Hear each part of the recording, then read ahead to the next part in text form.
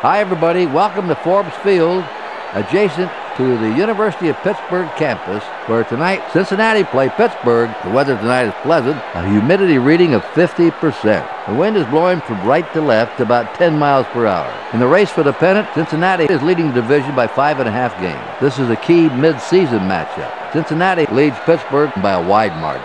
Hi, I'm Curt Gowdy, and I'm here to bring you all the action. Leading off is Pete Rose, batting .335.